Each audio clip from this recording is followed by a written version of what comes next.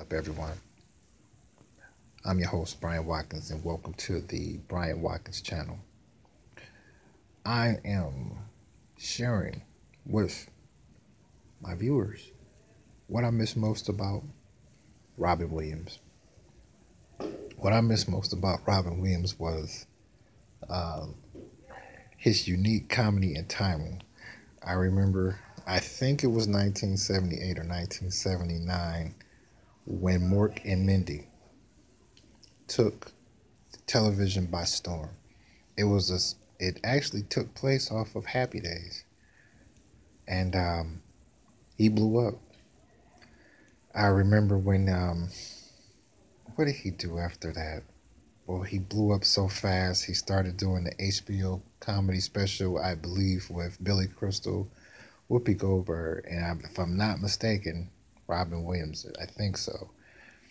He did Popeye, Miss Doubtfire. He always did stand-up comedy. He always was in a lot of motion pictures. Good Morning Vietnam. I actually grew up with him, so I just miss his presence a lot because I learned a lot from him as far as how to be funny, how not to be funny, how the timing. And he was very animated. And I remember, like I said, Mork and Mindy, Nano Nano, and Miss Doubtfire when his breast caught on fire. And he was taking those spoons and beating it out, trying to beat the fire out. But I've always liked Robin Williams. Actually, I was stunned that they said that he killed himself. They said he suffered from depression a lot. And I was shocked because I didn't understand he was a superstar. He was legendary. And I don't understand how that happened. But it did.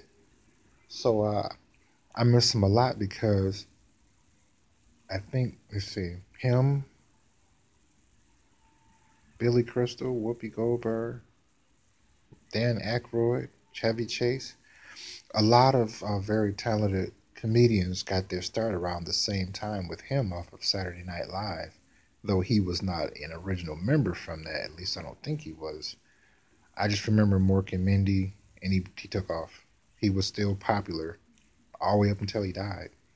So I remember coming into a knowledge of him, I think in 1978 or 1979. It was a spinoff from Happy Days. I've always liked Happy Days. I've always liked watching Happy Days, Laverne and Shirley, that whole era. That's where he came from.